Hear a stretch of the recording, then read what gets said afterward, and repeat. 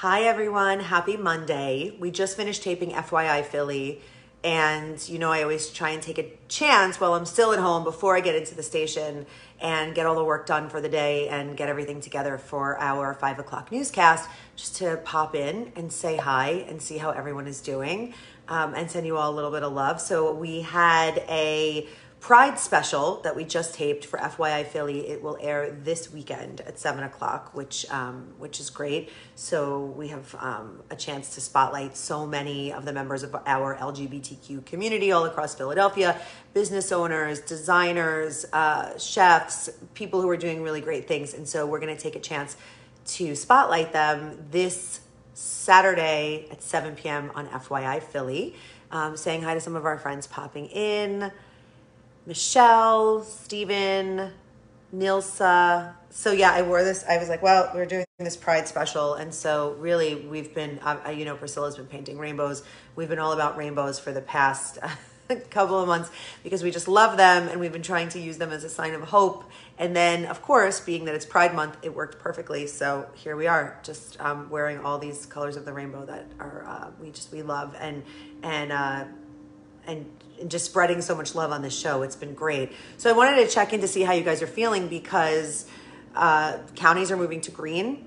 And so things are starting to open. We did outdoor dining this past Saturday and the Saturday before here in Philadelphia, which really felt kind of normal, right? In a time that's been completely unprecedented and weird and stressful and strange. And so we had a chance to kind of go and sit and support our local businesses, which we've been trying to do in a lot of different ways through the closures. But now things are opening. And I just wanted to check to see if you guys are part of the group of people who are going to get out there and dine and shop. And I have a hair appointment later this week, which is crazy because as you can see, I feel like a Sasquatch. I'm like totally overgrown like everybody else. What do we have over 3.5 months of no, of everything closed? And we did, we did what we had to do, right? So let's see. Carol says, just announced indoor dining, 25% in New Jersey on July 2nd. So Carol is really excited about that. I know a lot of people are excited to get back to their normal life and their routine. But Gwendolyn is saying, be wise, like be smart when you go out there. And I think that is absolutely part of this process, right? When you go back, obviously when you sit and you eat, you're not going to be wearing a mask, right? Because you're going to be eating. But what I have seen really great, the patrons using the restrooms are putting their masks on, everywhere we've been, the servers, the hosts, anybody who has been out and serving us. When I go into stores, I feel pretty good about what I'm seeing out there because I think people want to get back to life, but they want to stay safe. They want to stay healthy. We were seeing all this crazy news of the uptick in cases, especially in states that stayed open. So like Florida has this surge in cases and so it's been wild. But the Center City District did this great, amazing survey this past week, which to try to give businesses, an idea of what are people going to feel comfortable doing and to help guide them through the reopening. And so far I've found only 20% of people were willing to actually get back to shopping, get back to dining. They found that of those 20%, most of them were younger people. So, that the older population was going to take it slower. And as the weeks go on, wait and see, right? There's a lot of industries that have to come a long way. Like in 3.5 months, travel has taken a huge hit. Entertainment, everything was on pause. So slowly things will start to come back. But I think there are a lot of people who are like, you know what? Let it roll out for a few weeks and then we'll see how it goes, right? So Mary says she's going to get her haircut next week. I'm getting my haircut at the end of this week. I've been holding out as long as I could. And so, Catherine, she's asking Giuseppe, where is this located? So Nate says it's only surging because testing is huge now. And you know what? That's definitely, I'm sure, part of this equation, right? So a lot of it is what we don't know. And I just had this conversation over the weekend. Initially, they were saying, well, surfaces are really a big thing, and we were wiping and wiping everything. And then the CDC said, well, we're doing more testing, and we're finding maybe the surfaces are not, the ability to contract this is not as severe from touching a surface as it is to have somebody sneeze in your presence, right? So the masks are good. I think it's every day we learn something new, and yeah, more people are getting tested. So I think you can assume if more people get tested, then the numbers will go up, right? But I think that everyone just has to use their own best judgment when they go out. Allison says, you're not comfortable yet going out to dinner. Yeah, and so everyone's going to do what they feel comfortable with. And I think, and I just was talking to my neighbor, and he said, oh, I have to go back to work, right? I'm nervous to go back into the building. And I said, well, for me, we've been in the building the whole time. My husband and I both work in the news business. We've both been, every station had people who were in and people who were out. We've both been on the in, and we have been kind of going business as usual-ish since we started. For me, this was good. I'm an extrovert. Last year, I was home with a concussion for 7 weeks, and it was really hard for me to be home and to be not in the world. So while it was very stressful the first couple of weeks, kind of getting used to maneuvering and wiping and washing hands, and which I always do anyway, but just there was a little bit of trepidation with that. So I think that's going to be the case for every single person who goes back to work, right? We've all taken the last 3.5 months to do what we can do. We pivoted as best we could in whatever circumstances we had. Some people are home, they haven't left home, they've stayed home, and they did the stay-at-home order the best way we could. There are people who had to be out and about like us, and so we walk in the store, and I don't know if this is crazy. My mom always tells me I'm neurotic, and that's probably true. It definitely is true. But when we walk in, we wash our clothes from the day, and we take a shower, and we put fresh clothes on, and then we go about having dinner and everything at the house. So I think that every single person is going to have a re-entry process into whatever they are going back into. And for a lot of people, I think what's going to be interesting is to see that you can't just flip the switch and we all just go back to normal. Every single person has to enter or re-enter their life and their schedule the way that feels comfortable for them. So if you don't feel comfortable going to dinner, keep doing takeout, keep cooking at home, right? We have choices. There are things that I think about is that the children still are not in school. There are some camps happening. There are some kind of childcare options. The daycares are coming back. But I also think, I think about the parents who are going back to work, and then what happens with their childcare scenario. That's one of the main things that I think about in this kind of reentry process. And then hopefully look at September and say, okay, we get these kids back into school and people can get back into life, but if we're healthy and we're safe.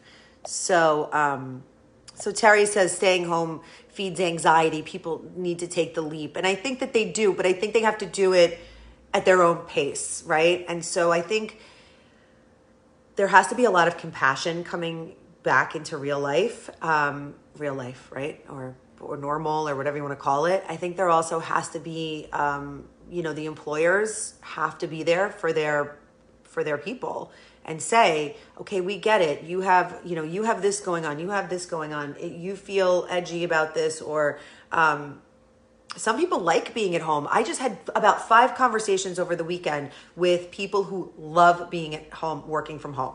Now, I didn't do that because that wasn't my journey. I was one of the people in the studio. So I never worked from home. I don't even know what it feels like, but so many of you have, right? So some people like that. I wonder if some employers will keep it, right? So it's interesting to me as things start to open up, and I know a lot of people are excited about it, but at the same time, okay, let me say. So Jean Marie is I'm ready, let's go. And Bruce is also getting a haircut. I know. You know what I was saying? There's going to be a lot of hair on the floors of those salons, right? But Chris is saying hey, I'm ready to cautiously get back to normal. I think cautious is a good word because where we are, right? Like none of us have ever been through anything like this before. We have no experience with like, oh, all of a sudden we're back, we're home, right? We don't see anybody. And now we're going to start to see people. And how do we do it, right? It's almost like starting over. I said to Denise says she hates working from home. And I know a lot of people who feel that way. I think, and Denise, you can come back in and tell me if this is your experience, but I have a lot of people who tell me working from home, there's no separation between work life and home life. You're constantly being like called upon to, where are you? We need you. And then your home space starts to take on the all the feelings of being at work, right? So maybe for some people that's been too much. But for other people, they love the flexibility. They're like, I'm getting more work done. So it's interesting. And I think this week, I don't know if you feel this way, but I woke up today on Monday and this morning and I said, all right, we have a new week, but this one feels different from what seems like the millions of weeks before this, where it just was, we were just doing our best, weren't we? Yeah. So Kristen's like in Tennessee, they're backtracking. In Florida, the cases are surging. They're backtracking. They're saying, okay, wait, hold on. We need to look at this again. I think the whole thing is that no one has the answer. We don't know, right? There's no guide for this. There's no playbook. And I think what I've learned is that I'm very type A. I'm a very type A person. And I like a deadline. I like a schedule. I learned this last year when I had this concussion. It wasn't like, oh, you have a broken leg. It's going to take 6 weeks to fix. This is your body. We don't know what's going to happen. We don't know how you're going to feel. And it was really, really, there was so much anxiety with that. And I think so many people have a lot of anxiety for a lot of different reasons. And some people are experiencing this emotion for the very first time. There are people who feel it more often. And there are some people who are all of a sudden saying, what is this that I'm feeling? I don't get it. I don't understand. But I feel that in one way or another, no matter who you are, no matter what boat you're on in this storm, because we're not all on the same one, at some point, this has added a stress that some of us are just not familiar with. And there's no guidebook for us to look at and be like, oh, here's how we fix this, or this is when this is over. So I have personally said, I am going to take this week by week, right? I can't even set long-term goals here because I don't even know where this thing goes. I hope my kid goes back to school and that we feel comfortable and safe with that, and all of us. And I hope the cases continue to, knock wood, decline here in Pennsylvania and New Jersey, and New York is doing so much better. And so I hope, right? I hope our hospitals, stay clear and able to function, and our amazing frontline healthcare workers are incredible. Heath says, I don't have any anxiety. I'm working and blessed. And you know what? It's true. I think everybody handles things in their own way. And for some people, whether they have to go into an office like me or they're staying at home, right now, the unemployment is unbelievable. A lot of people have lost their jobs. And so I try to also, like Heath, count my blessings, right? Every day. Like, okay, we have jobs. We're healthy.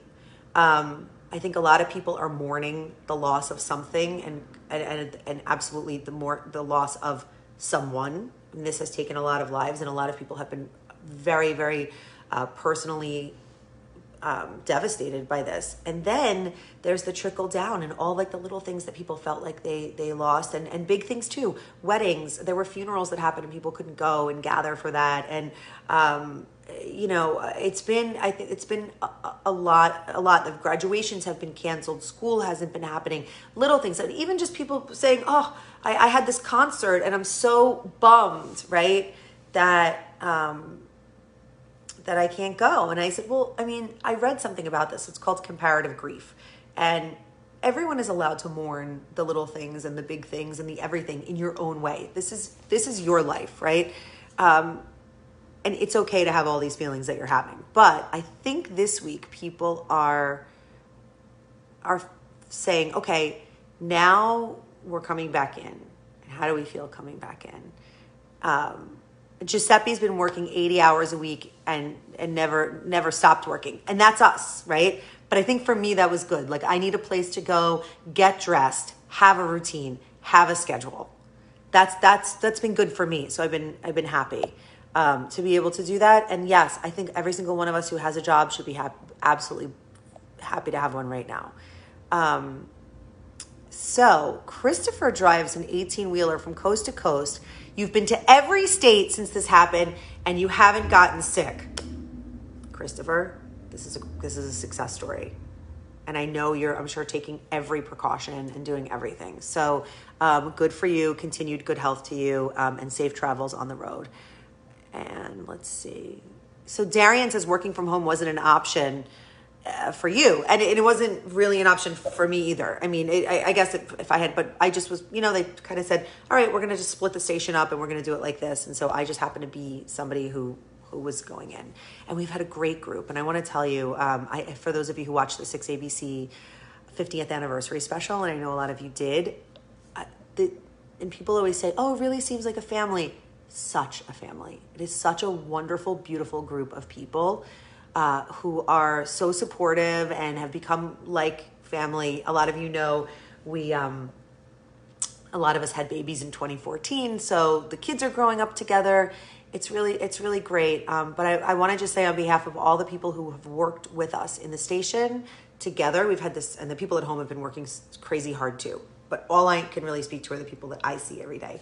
And we have, workhorses, like people who have been putting their everything, like 500% into getting the product out, getting the news out. And some people have written in saying, hey, can we get more good news? We love good news. If you have good news stories, send them my way. That is what I love to do.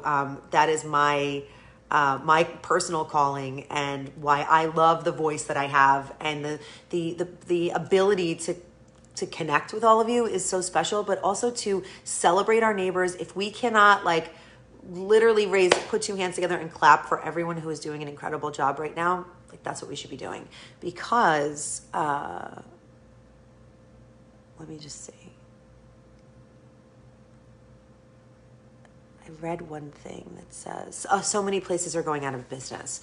Now this is Brett and from Tom's River, and I know it's been really, really heartbreaking. And so whatever way, in our own way, we can support our local businesses. We try to do it as best as we can. And I know also economic times are hard, so it's not an option as much for some people as they would like it to be. But here comes Tracy Allen with our PPP, positivity, prayers, and patience.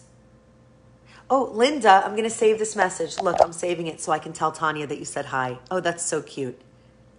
That's great. So I have to run into the station to put some stuff together. I actually have a good news story coming up at 5:00 tonight. If you have anything that you would like to see, shout it out. Find me here, post it here, send me a direct message. I try to get to them as much as I can. I hope you guys are staying safe. I wish you all the health and all the happiness and all the calm, because I know things have been and Tracy, PPP, positivity, prayers, and patience. That's what we got, right? And as you can see, I'm dressed in our Pride. I'm dressed in rainbows because we just filmed our Pride special for FYI Philly. So Saturday night at 7, FYI Philly, and I hope you guys are all doing great. You're awesome. Love you, and happy Monday.